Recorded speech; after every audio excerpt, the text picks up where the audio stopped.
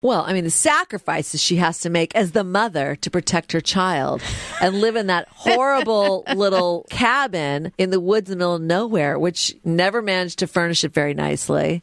I mean, it really was like... That wasn't her priority. So, no, her priority was being a badass, still always trained, always ready, and still looking very hot for there's no way she had nice face ointments or anything. I mean, it's harsh conditions because it looks like she was in deep Alaska or something. They kept that door open a lot. I was like, isn't it freezing out there? Why is this door open and you're taking off your jacket? I don't... She is of a certain age. I'm just going to say she probably was having hot flashes.